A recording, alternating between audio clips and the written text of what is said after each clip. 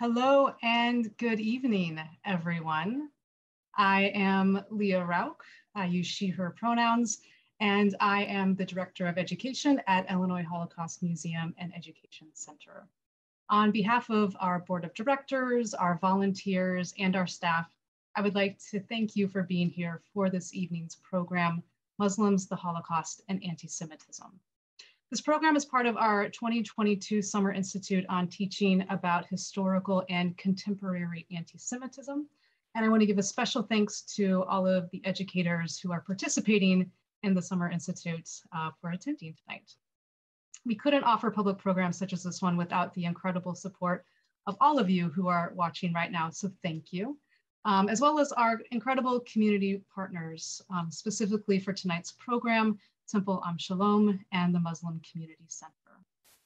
And now it is my pleasure to introduce our speaker this evening. Dr. Mehnaz Afridi is Professor of Religious Studies and Director of the Holocaust, Genocide, and Interfaith Education Center at Manhattan College. She teaches courses on Islam, the Holocaust, genocide, comparative religion, and feminism. Her book, Shoah Through Muslim Eyes, was nominated for the Yad Vashem International Book Prize for Holocaust Research. She also won the 2022 award for the Lasallian Educator of the Year. She's also published numerous articles.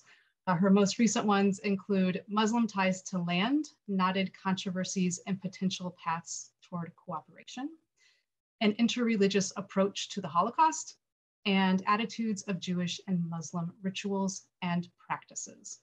Welcome, Dr. Afridi. Thank you so much, Leah. I'm so honored to be here at the Illinois Holocaust Museum teacher program. Hello to all the teachers and the community that's out there. I am actually presently in Sarajevo, Bosnia. So it is right now 1 o'clock my time. But as I told Leah that I took a little nap, and so I feel fresh for work.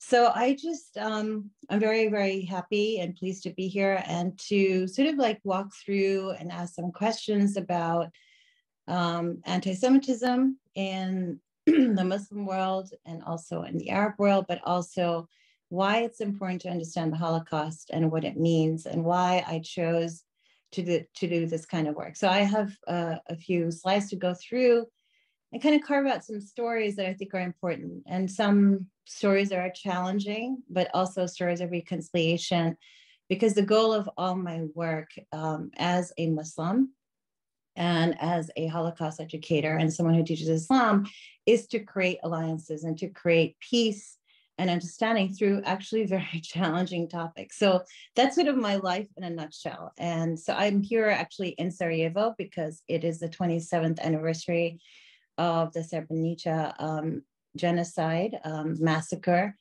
And so I was here to teach a workshop and also to support the memorial and their own program where they teach a lot of students from all over, but also Bosnians, Croats, and Serbians. So I was really proud to be here, and I come here quite often. And Sarajevo is beautiful. If you have not visited, you must come to Bosnia. All right, so let me start. If you can just go to the next slide. My topic, Muslims, the Holocaust, and Antisemitism, is really informed by many very important things that have shaped my own thinking. And I just wanted to share different perspectives on the connections between what I do, which is teach students about colonialism and also the history of the Holocaust. And in 2006, the British historian Dan Stone argued that overseas imperialism acted as a model for Nazi claims for Lebensraum, living space. To him, the Holocaust should be understood as a continuation of the policies undertaken by the European imperial powers. So here you have someone who's a historian. Dan Stone is quite well known, and he's talking about how living space, this idea of the colonial mind, shaped also what happened during the Holocaust. For example, in my classes, I start with the Herero genocide in West Africa, where basically Germans went because they wanted more living space. And that's literally what Lebensraum means. Elie Wiesel, on the other hand, proclaimed that the Holocaust was not one atrocity in history, but a revelation. Auschwitz was a unique phenomenon. He reflected a unique event like the revelation at Sinai. So for Elie Wiesel and some Holocaust survivors, not all, the Holocaust was about being Jewish, but also a revelation about human evil, right? I mean, what our capacity was, and how Sinai, where the revelation that Moses brought with him, was like a revelation in terms of the Holocaust for the Jewish people, where 6 million Jews were killed. So for me, the Holocaust is entangled with colonial history that sometimes implicates other religious minorities, indigenous people, and the case of Muslims and Arabs. And I got very interested in not just looking at the Holocaust, but I studied Judaism, I studied the Torah, and I looked at even Jewish culture and history in different places. In 2018, I took a group of 52 women to both Poland and Berlin, Germany. There were 52 Muslim and Jewish women. So it was a really very interesting trip, but also very much about peace and how we can understand each other's history. Next slide, please. And then Muslims and Jews, what connections do we have? We have many connections, right? We have religious connections to Abraham, God, and Moses. We have historical sacred spaces, some that we recognize, some that we fight about. Living in empires under Christians is a common thing that we had to do and have done. Living in empires under Muslims, right? So Muslims, other Muslim minorities also lived under Muslim empires. And colonialism and the Holocaust have this really important connection that I try to make in a class that I teach called Muslims and the Holocaust at Manhattan College. And a lot of my Muslim students take the class with me to understand, well, how is this connected? How are Muslims connected to the Holocaust? And they're intrigued. As we study the Holocaust, but we also study colonialism, especially North Africa, and look at why colonialism has any connection to it, and how can we understand this in a larger way. So my goal is always to expand the field of the Holocaust, expand it geographically, expand it in terms of different religions understanding it, but also expand it in terms of history, right? And look at where was the positionality of Muslims and Arabs at that time. And World War II is expansive. And it's very expansive in terms of understanding how everybody was sort of implicated in the war. I'm not talking about the Holocaust, but just the war itself and the mapping of the world and how it changed so much. I mean, here I'm sitting in Bosnia, which has also changed a lot in terms of former Yugoslavia, and it keeps changing, especially after 1995, after the Bosnian genocide, but also its history with World War II and fascism and Nazism that occurred here, also in what was at that time Yugoslavia. Next slide, please. So why the Holocaust and Muslims? This is a picture taken of both Jews and Muslims during the Holocaust. This is set in Tunisia, and Tunisia was a place that was colonized by the Vichy government. The Vichy government was working with the Nazi Party after Germany invaded France, and the Vichy were very much collaborators, but also perpetrators in their own way towards their colonies. And so at that time, it's important for me to explain to teachers and students and people the colonial history, right? So why were the French in Tunisia or Morocco or Algeria or even Libya, where the Nazis actually were there themselves for 6 months? So the Nazi Party controlled a lot of these areas that France already was in control of and had colonies of. And they also persecuted Jews in these areas and threatened the Arabs and Muslims that lived there. And because there were already colonial powers, Arabs and Muslims in those places were also very much frightened, and sometimes only for survival reasons, complied with whatever the Vichy government wanted. Next slide, please. So Muslims in the Holocaust, did Muslims play a role in the Holocaust? Yes, they did. They did play a role. They did not compel the Holocaust, and I have corrected that. I know that former Prime Minister Benjamin Netanyahu had said that Muslims compelled the Holocaust, and al-Husseini did, and I corrected that. So you can also Google that. The Holocaust was really created by the Nazis and the perpetrators and people who are the onlookers, all in what is Europe, especially in Western and Eastern Europe. Why would you connect the Holocaust to Muslims? Why would I connect the Holocaust to Muslims? What do we have to do with it? Well, I think it gives us a very different picture of what happened during World War II, but also the understanding that Muslims and Jews lived together in Arab countries for many years, hundreds of years, and shared a lot of cultural and religious practices, but also beliefs and also culture and language. Why is this work relevant and important today? It's important today because it's a challenging time. It's a challenging time always for Jews and Muslims, but also a challenging time for us to bridge together the peace in a way that is now really frowned upon or seen as, something that we cannot achieve. I still believe optimistically that we can achieve this. And how do Jews and Muslims respond to this today? I think there are very few people who really know about the North African story of the Holocaust. There are very few people who know about anti-Semitism and how it got into the Arab and Muslim world. There are very few people who actually think of Muslims in the context of the Holocaust, but it also makes the Jewish audience think about colonialism and the impact it had on the Muslim world, which is very, very deep-rooted. And there are many, many reverberations of that we are still dealing with today.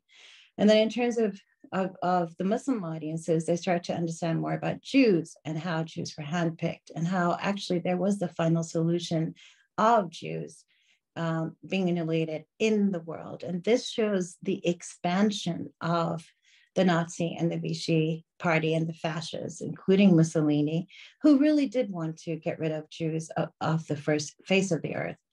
And this is why I call in my book, Shoah Through Muslim Eyes, that the Holocaust is not unique, but it's unprecedented in the fact of genocides. If you study genocides, you will never see that, for example, in Bosnia, when the genocide happened, they didn't go to Albania and murder Muslims. But here it was a real plan to murder Jews in places like Greece and in places like North Africa, wherever they could find them. Next slide, please. What do we know about the expansion of the Holocaust? We know that it was in North Africa. Libya was under Italian fascism.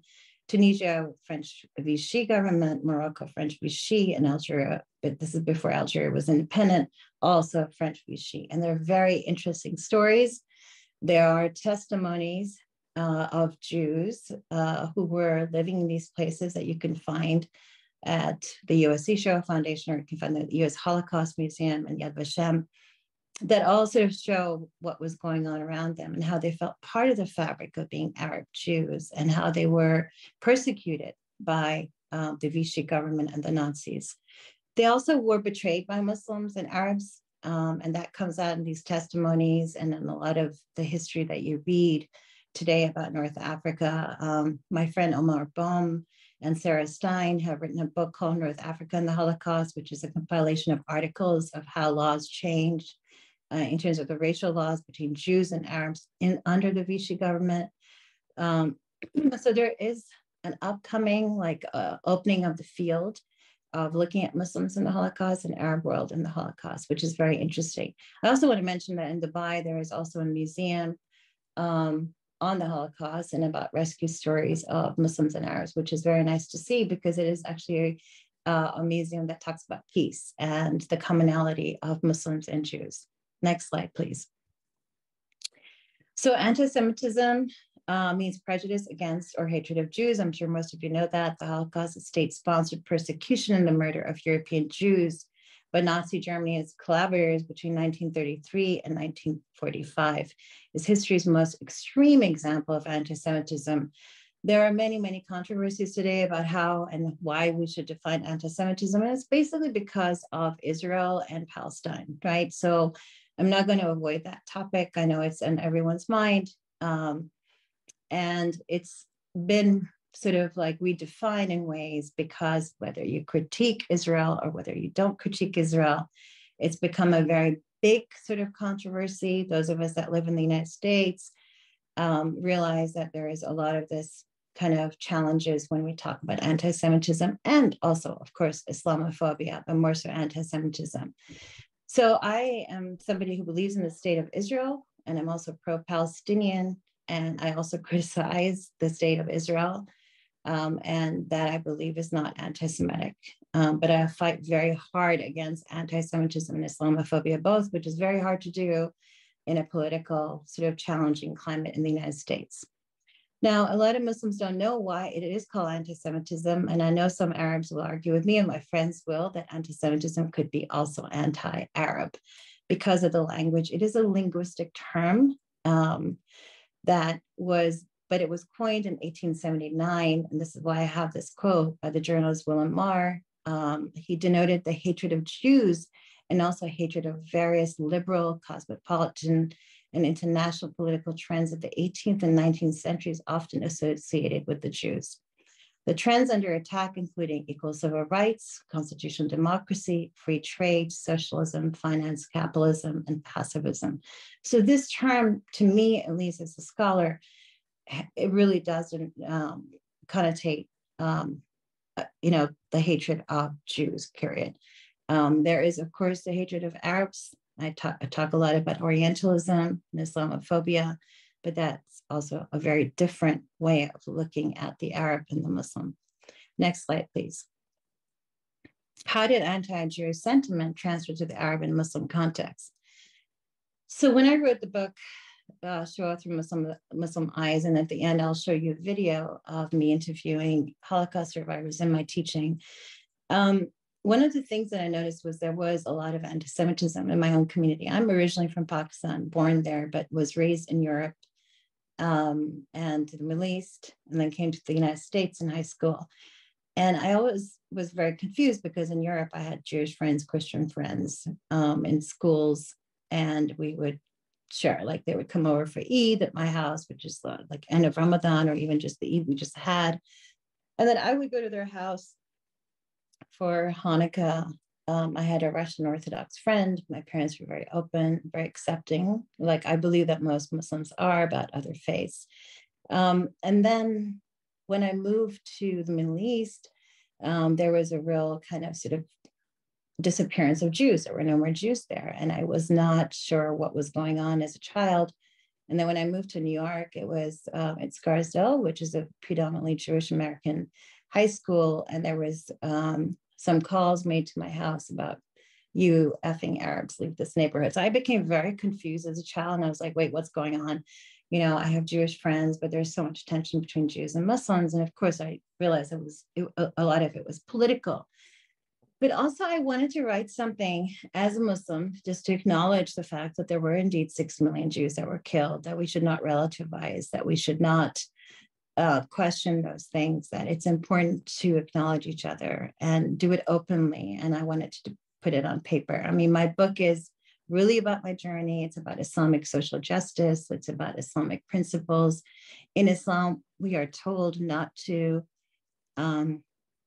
stand with false rumors, to be truthful, and even to fight against our own community if it is for the truth and the justice of another people. So I started my journey that way. And it was through Islam and the social principles that I learned that led me to this journey. And I think that's really important for me to say to everyone in the audience so they can understand. So Jews started to migrate, as most people know, from Europe to Palestine in high numbers in the 1870s and then in the 1930s. There's also a whole section in my classes where I talk about what is Zionism and how did Zionism start? What are the different strains of Zionism? How do we understand it? And why is it today seen as a dirty word? And that's another whole conversation we can have at some point. Jews were seen as European because they were coming from Europe, right? I mean, they were literally coming from Europe and they were European. They themselves, Jews, believed they were European. They assimilated. Some of them lost their faith to become more European and accepted in a country like Germany, right? I mean, they spoke German, they dressed German, but they were still seen as Jews. And so to see them as European when they started to migrate into Palestine was only normal, because they brought with them European tools of thinking, European ways, European languages, but the only difference was that they were Jews. They had a different faith altogether. And a lot of Jews that did migrate were not all religious. A lot of them were secular or migrated for political reasons or for safety. Jews were seen as aligned with the colonial powers, Britain and then the US. And this is from the perspective of Muslims and Arabs surrounding countries, because they were indeed coming from the perspective that they had been colonized by Britain especially, and then the United States was the first country to recognize Israel. So this becomes very complicated, because what I'm asking you to do is look at different perspectives at the same time, which is a very, very hard thing to do. But this is really important that we do this, and we do this with not sort of being felt like we're being attacked, but this is a historical reality, historical perceptions that went on between Jews and Arabs for a long time. Next slide, please. There was a Bosnian soldiers who fought with the National Socialists. And this is a picture that unfortunately you see a lot. If you Google Muslims in the Holocaust, you see al-Husseini. And I kind of want to dispel that. I think if you Google Muslims in the Holocaust, you see me, which is better, because you don't want to see that, oh, well, there was this Bosnian Muslim army that was fighting for the fact. And there was an army. It was a very small Hazdar army, and it did not last very long, for about 3 to 4 months. And the question that you must be asking is like, why is she telling us this? Why were they even formed? And who formed them? Next slide. So the book that, if you're interested in this topic, written by David Mutadil, he's a British historian. He wrote Islam and Nazi Germany's War. And what he explains in that book, and if you go to the Berlin archives, you will also discover a lot of this, is that at the height of the war in 1941-42, when the German troops entered Muslim populated territories in the Balkans, North Africa, Crimea, and Caucasus, and were approaching the Middle East and Central Asia, Berlin began to see Islam as politically significant. Nazi Germany made significant attempts to promote an alliance with the Muslim world against their alleged common enemies, the British Empire, of course, the Soviet Union, America, and then the Jews. Germany had basically no allies, and they were looking for allies in countries that would align with them. And they knew that there was a migration into Palestine. They also knew that there was a resentment to this migration because of the colonial history of Muslims with Britain especially, and also in terms of looking at who is occupying their territories. And so they used that moment very well. And in the war zones, Germany engaged with a wide range of religious policies and propaganda to promote the Nazi regime as patron of Islam.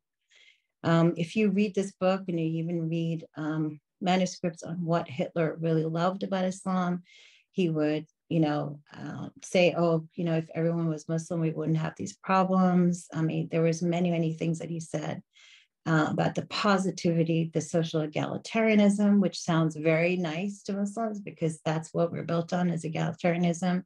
But he used that a lot, and so did his propagandists. As early as 1941, the Weimar distributed the military handbook Islam to train its soldiers to behave correctly towards Muslim populations. I mean, in Berlin, you can go and see how they preserved mosques because of Muslims, because they wanted the Muslims to align with them. And on the German side, pragmatic strategic interests were the most important driving force behind this policy. In its propaganda, however, especially in the Arab world, anti-Semitic themes played an important role. Anti-Semitic propaganda was often connected to attacks against the Zionist migration to Palestine, which had emerged as the main topic in Arab and political discourses. The Third Reich's engagement with Islam was not only that Muslim populated regions had become part of the war zones, but also more importantly that from 1941 to 42, Germany's military situation had deteriorated. In the Soviet Union, Hitler's blitzkrieg strategy had failed. And as the Weimar came under pressure, strategists in Berlin began to seek broader war coalitions, thereby demonstrating remarkable pragmatism, right? So this is an important moment. It's an important moment because it's not to blame Nazis that, that's why there is anti-Semitism in the Arab and Muslim world, but it is a moment to think about in terms of the engagement with the Muslim world at this point. So you have like the Ottomans that fell in 1922, you had the deterioration of the Muslim empire economically with no allies. You had a lot of countries that were in Africa, Asia, and in the Arab world trying to be independent from the colonizers. So it was a very important moment for Muslims as well as for Jews, and in totally different ways. And this is why I'm saying it's hard to look at this perspective and to gain a distance and to say, okay, and I'm saying this as a Muslim, right? I mean, this is part of history, and to understand one's own history, even if it's a painful and challenging history. Next slide. What do you know about colonialism? And I think that's something, if I were to tell teachers anything, would be, please teach something about what is colonialism in America, because I find so many of my students that come into my classes, and I, teach, of course, college, and also I teach in the graduate level at Gratz College. I find that most students and adults don't know anything about colonialism and the impact it had on the world, not just the Muslim world, but also, Africa, where there are Christians that live there, and also in our own country, in North America, and what that means. So I would really encourage people to start to think about that as a real problem, and as a real force that took away language and culture and religion from people, and the whole role of Christians and the missionaries that went around all of Africa and Asia. So I'll give you an example. My mother went to Catholic school because she really didn't have a choice to go to a Muslim school. So she would go to Catholic school, be respectful to the nuns, do her Hail Mary, and come home and do her Salat, which is the Muslim prayer. So for her, it was kind of this natural sort of binary situation that she was raised in. I mean, for my generation, it was different because, Pakistan had become independent and had, more of its own institutions. And I was raised in Europe anyway, but, a lot of my cousins just sort of went to school and they were Muslims. A really interesting thing to think about also is how colonialism impacted Jews, right? So there were Jews that were living in Algeria, and when Algeria was taken over by the Vichy, there were no more Jewish schools. And then Jews weren't allowed to speak Hebrew anymore. They had to speak French under the colonists. So, Arabs and Jews were both impacted together in these places in similar ways. And if you look especially at the case of Morocco, and you look at the detailed racial laws, they kept flipping Jews and Muslims against and for each other, which is also another very interesting, complex story in terms of the history of Jewish-Muslim relations. So colonialism is a policy or practice of acquiring full or partial political control over another country, occupying it with settlers and exploiting it economically. And this is why most colonists went to Asia and Africa, is to exploit economically. Next slide, please. The Holocaust and colonialism is not a comparison. I want to make sure that everyone understands that, but it's a moment in time in history with two different, very important forces that were deep-rooted in both the Jewish and Muslim culture. And I'm just using that very widely in terms of Jew and Muslim. I know there's Arabs, there's Ashkenazi, there's Sephardic, and same with the Arab world, Asian and African, and Eastern European, where I'm sitting. The questions that I want us to ask together is, can we understand the historical context at different times of one another? How does this provide an understanding of power structures? Does this define the many challenges that we face today between Jews and Muslims? And how do we acknowledge Muslims and the colonial memories and boundaries that they too face in these places? Next slide, please. So here's just a map, colonies in North Africa and Middle East. I love this map because it tells you who the British are controlling, what the Vichy French control was, the French Free Forces, the Third Reich, the Italian control, the Soviet Union, and the neutral countries. It gives you a really nice map of what was going on during World War II. And this was going on before, right? Colonization started way before World War II, but it sustained itself, and countries became independent just in the 40s and 50s, Muslim countries. And then, of course, Israel was declared a state in 1948. So all of this kind of happened around each other at the same time. And I think it's worth looking at in terms of understanding our history of the African, the Arab, the Asian, and also looking at Palestine before and then after Israel became a state. Next slide, please. The Nazis established 17 slave labor camps, 3 in Morocco, 3 in Algeria, 7 in Tunisia, and 4 in Libya. Robert Satlov has a great book, Amongst the Righteous. He was looking for Arabs who saved Jews from persecution, and there were many, and there were not just Arabs, but there were Muslims, there were Turks, and you'll see some of those images now. But I want us to understand that these slave labor camps were in these areas, and a lot of them, there are a few that you can still see. Some of them have been destroyed, and the perpetrators were, of course, mainly the captains of these camps who were French, but also they used Arabs and Muslims to carry out their work, which is something that we have to acknowledge looking at what these slave labor camps looked at. Next slide, please. Concentration camp in Libya. They were very different from, say, Eastern Europe and other places in Western Europe, but they were in the middle of the Sahara, and some of them were basically left in just the heat to die. Some were buried alive. And this was a very sort of, the camps were not located in the cities. If you've ever seen Casablanca with Humphrey Bogart, there's a reference to the camps in Morocco, even in that movie about being sent to the camps. So, I mean, there are some references, but it was a real buried story for a long, long time. And I think a lot of Muslims also don't know about it because they didn't know where the camps were, but the ones that were out there did know and acknowledged that there were camps and slave labor camps in these places. Next, please. Jewish-Muslim relations, colonialism, and Holocaust. These are just breakdown. European aggression, the European plan of annihilation to take over resources, the final solution. Muslim, African, Arab, and Asian people were oppressed for 200 years. Primarily Jews and other minorities were to be murdered. And we're just looking at how can we see these at different times and moments.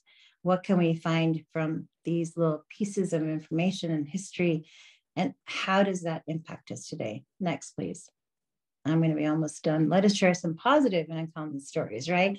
So next slide, I want to read the subtitle. Yeah.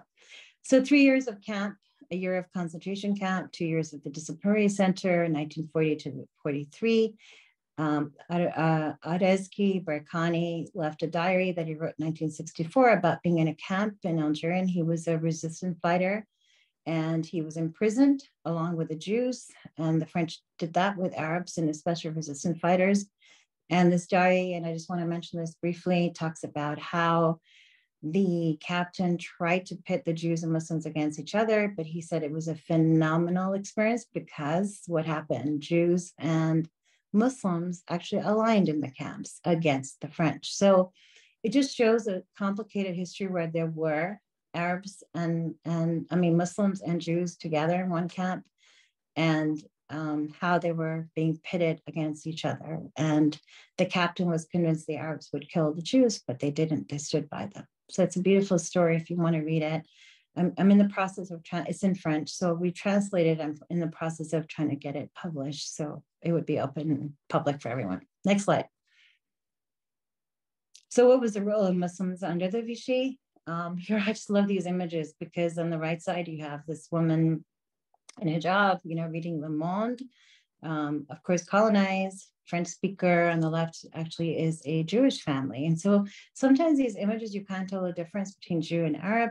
They look very similar. I've done exercises with students where I show them images of Jews and Arabs, and they can't really tell, like, is this a Jew, is this Muslim? Because they really do share their culture and their experiences. Next slide. There were many rescuers, and I'm going to go through this quite quickly because I don't want to run out of time. But Khalid Abdul Wahab, there's a really wonderful group called The Protector, run by a Jewish woman. And it talks about, Muslims that actually protect Jews and Christians. And he was in Tunisia, and he actually rescued a whole family in his farm in the back when he was entertaining SS soldiers. So you can find a lot of great information about Khalid Abdul Wahab. Next slide, please. The Moroccan king was somebody who said that I would never give up my Jews because all my citizens are Moroccan first. Doesn't matter if they're Jewish, it doesn't matter if they're Christian, it doesn't matter who they are. Sadly, as you know, there's also, the history of 70,000 Jewish Arabs leaving Arab countries during the 1950s and 60s because of the wars in terms of Israel and other countries. So as a Muslim, I recognize that. And I think that's very painful. It's really sad to see that. Now you have very few Jews in many of these countries. And that's something else that we have to think about in terms of, well, who actually lives in Israel, right? I mean, there's a lot of Arab Jews that live in Israel. And why do they live there? And why did they move there? And what is it about? And what happened in the 1950s in terms of this kind of movement to a different place altogether where they would feel safe. Next slide, please. Albania was the only country in Europe to rescue all of its Jewish citizens and more, which is amazing. They have a term called Besa, which means the promise, but they also use the Quran, and you can read stories all about them and how they kept the Torah, they kept the Hanukkah candles for their Jewish neighbors. They were incredible. And there were Jews that went into Albania during World War II, who were rescued too. So there were more Jews in Albania than there were before World War II. So it's an incredible story, a very important story, a story to be told because the Albanians actually went through communism right after that. And some of their rescuers were actually killed under communism. So it's also sad, but it just shows you the strength of a country and shows you that Islamic principles were about protection of the other. Next, please. Inayat Khan, she's kind of my favorite heroine. She was an Indian Muslim woman rescuer and was killed at Dhaka. She was actually a spy for the British, and she was found out because of the color blue. I'm writing a fictional story about her right now. And she risked her life so that she could spy on the Nazis and give information to the British. And so she's known as a rescuer as well. Next, please. The Turkish Vice Consul Ismail Najek Kent was another person who changed passports, and he had changed the identity papers of Jews and changed their names so they would not be deported to Nazi gas chambers. Next, please. Director of the Grand Mosque of Paris, Si Khadur bin Gabid, who kept Jews. And we don't have much historical evidence, but we have one or two testimonies of Jews that were rescued under him that have come out and spoken, second and third generation. Next. Iranian Schindler, Abul Hussein Sardari, very smart guy. He changed the name, not only the names of Jews, but he tried to prove to the Nazis that in France, that the Jews were not really Semitic, but they were Mosaic people. And you have to read about it because it's really brilliant, and about how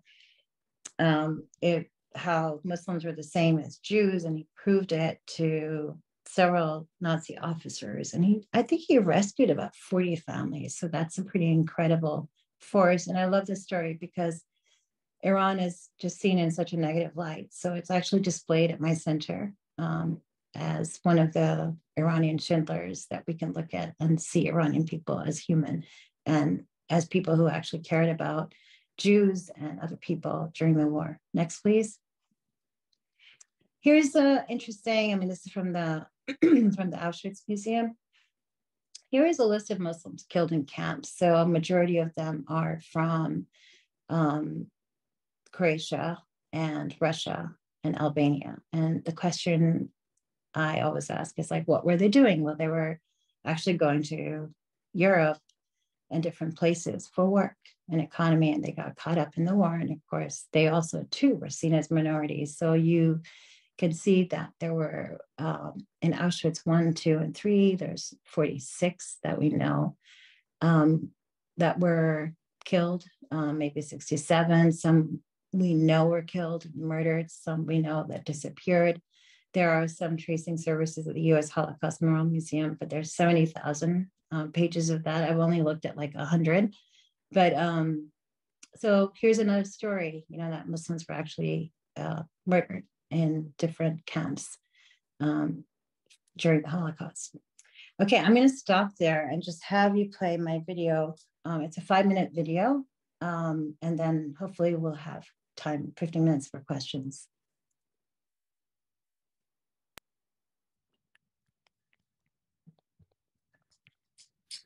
Do you know many Muslims? Have you talked to Muslims? No, I wish I would. Because for me, it doesn't matter. You are Muslim, you are a human being. I love people. Mm-hmm. When I speak, I never ever think about that it's Muslim or Catholic or Protestant or whatever. Mm-hmm. I just see a human being. And that's the way I was raised, actually. Mm-hmm. What is your main message to Muslims about the Holocaust?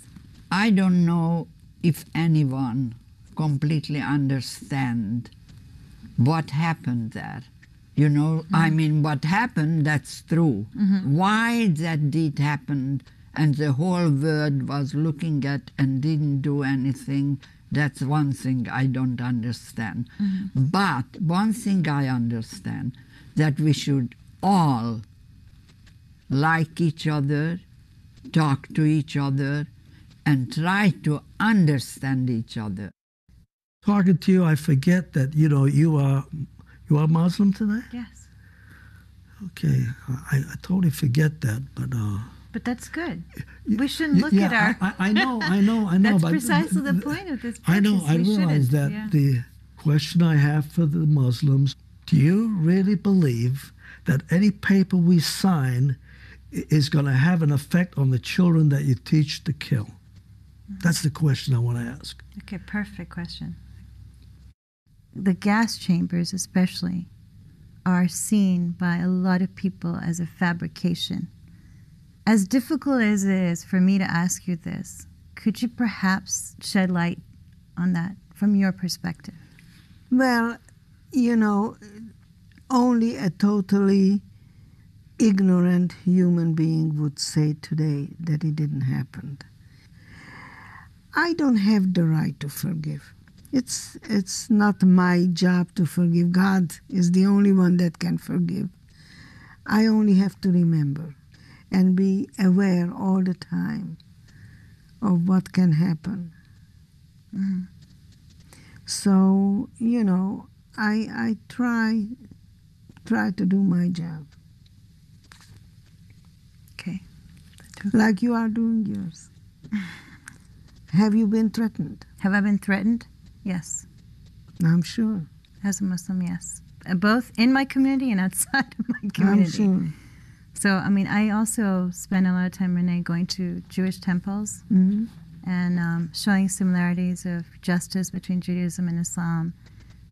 I don't care what color, what creed, what you do in life, as long as you're a decent person. That's enough for me. Now, let me ask you a question. Are you a religious Muslim?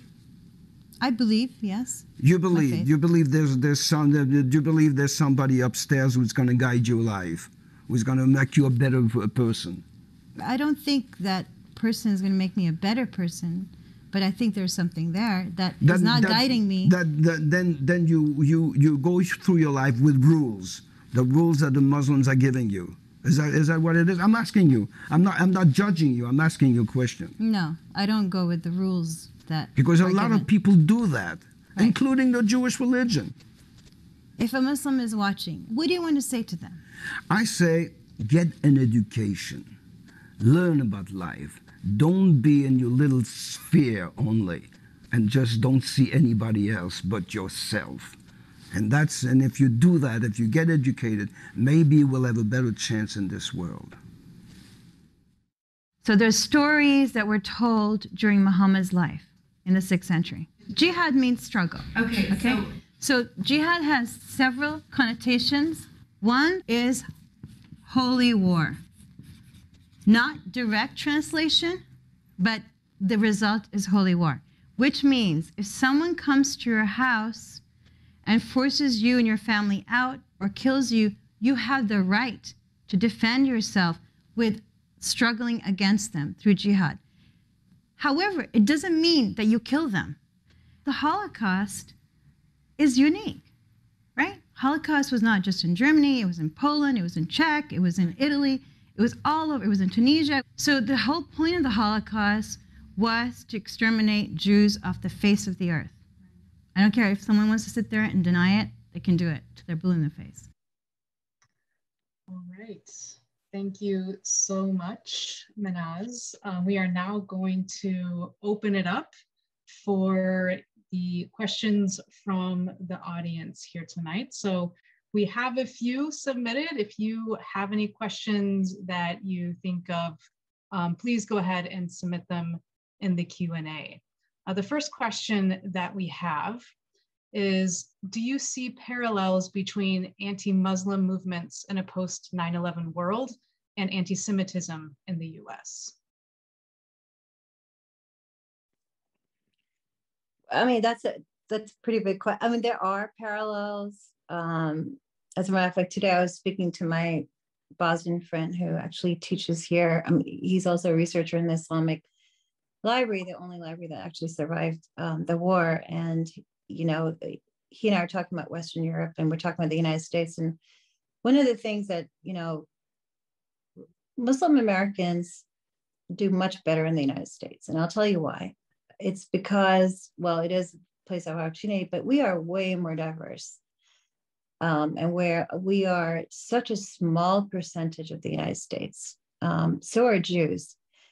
But the parallels are different, because if you look at the anti-Semitism that is coming from the alt-right, the white nationalist movements, their platform is against Jews. Their whole, if you look at the rally in Charlottesville, the one thing that they were chanting was Jews don't belong here. And it's this idea that somehow Jews, again, this mythology, this anti-Semitism, which is a trope everywhere, actually, in the world, but also in these extremist groups, that Jews will somehow control, they'll pollute, they will take away, they control, I mean, I get this in my classes, control Congress, they control the money. It's unbelievable. I think with Muslims, the fear is of extremism. It's a different kind of fear, and it's a fear that comes from not understanding who Muslims and Arabs are. I mean, you would think after 9/11, Americans would say, wow, we need to understand this religion more. No, we haven't. I feel the same way teaching my Islam. I mean, I teach a class called Muslims in America, and I start from African-American Muslims who came here in terms of slavery all the way up to contemporary. And, you know, these are just average, American students with different backgrounds.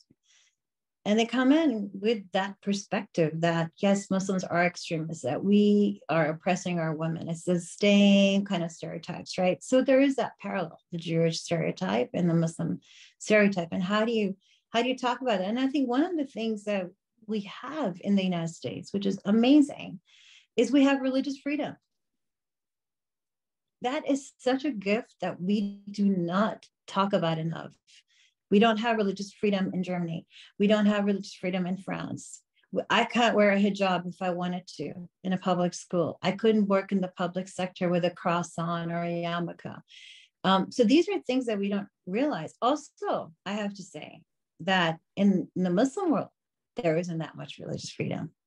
I'm saying this as a Pakistani, that we have squashed out our Christian community. We have squashed out any Jews that were left, at least in my birthplace in Karachi in 2002. It's like it's gone. We have crypto Jews that cannot show their difference. So I think that this is something that we all need to think about. And,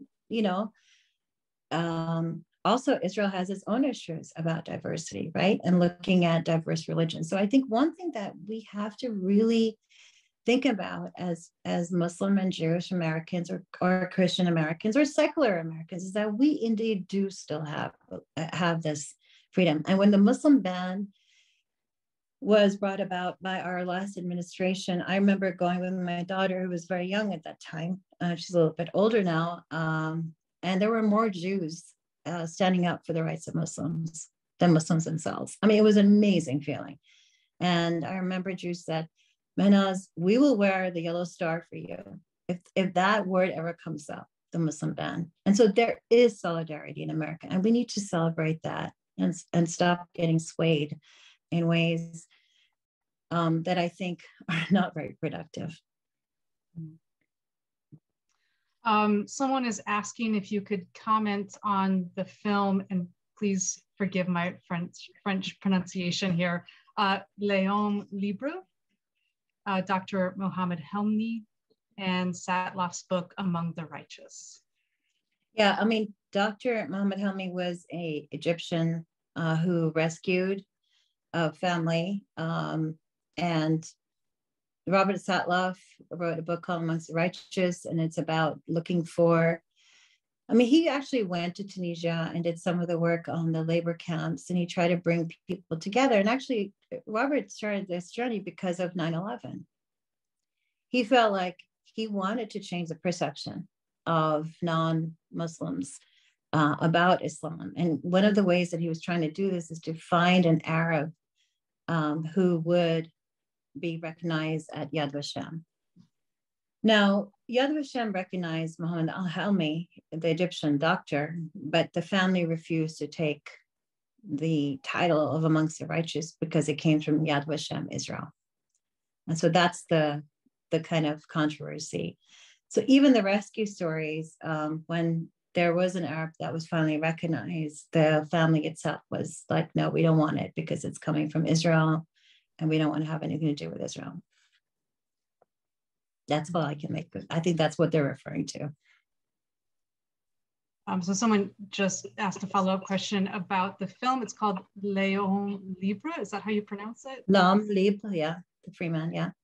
I can put that in the chat so everyone can see that as well. There you go. Okay, there is another question asking why is it important to highlight the differences between Jews and Muslims rather than focusing more on the similarities? I mean, I think I do both. I think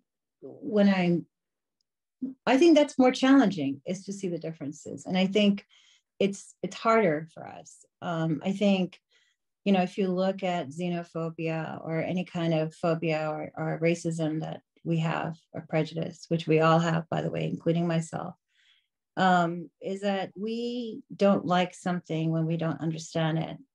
And I'm trying to get to a place, especially in my teaching and my scholarship, where we can sort of be comfortable with the differences, even if it's not what you believe. It doesn't mean you don't stand up for what you believe or you don't stand up for your truth, but understand the perspective. You know, it's so hard to listen to each other when you already have your mind made up about something. So if you really do some deep listening to each other, I think it makes a big difference. Similarities, of course, I talk a lot about similarities, especially, you know, in terms of religious similarities, the history, Arab history that Jews and Muslims share, sacred texts, I've written about that, how, you know, there's so many things about social justice. I just wrote an article on Jewish and Muslim rituals, and also how we deal with the calendar is very interesting. So yes, definitely, you know, as someone who studies religion, I definitely point that out. But in this arena of the Holocaust and colonialism, these are very different experiences. They collide in a way that's very different, that I'm pretty much asking people to think a little differently about these two aspects. Were Muslims treated differently in the camps than other prisoners? Not really, no.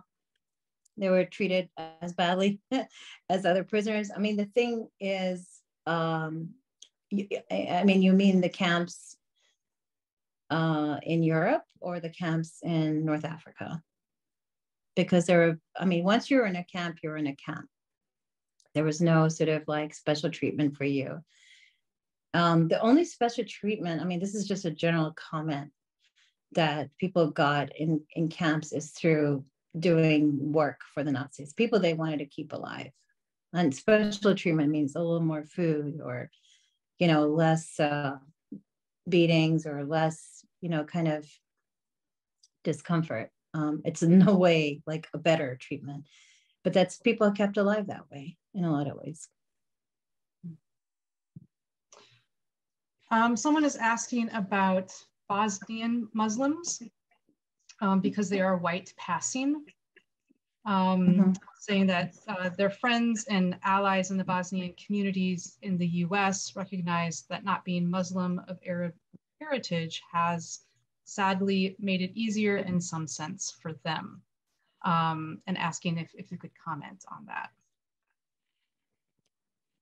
Sure. I mean, you know, Bosnia is a specific example. I mean, you could use other like white passing, if you want to call it, Arabs or Muslims. You know, if you look at the demographics, most Arabs sign, if they sign like a survey, they sign white. Now they have Arab and Middle Eastern. It's a different thing. Like Latin America also signs white, you know, so it depends on how you see yourself.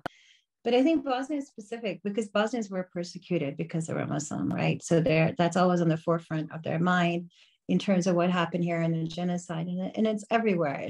It's still very much a raw memory 27 years later. But also in terms of racialization, I mean, that is a problem we really do have in America, but it's also in Europe, right? It's everywhere. And I think for me as a Muslim, I'm very conscious of that because, you know, I'm an Asian Muslim and there are Arab Muslims and there are African Muslims. And it's interesting how we have this sort of hierarchy. And I know it's in Judaism too, in terms of color and racialization. But I don't think Bosnian Muslims are just passing. I think they do feel very much connected to their religion. I think passing means that you're not discriminated against as openly as, say, a Black person of any faith would be. That's sort of how I would think about it. All right, well, thank you so much for this excellent program. I learned a lot. I'm sure everyone attending tonight learned a lot as well. I'm putting a link in the chat to our upcoming public programs at Illinois Holocaust Museum.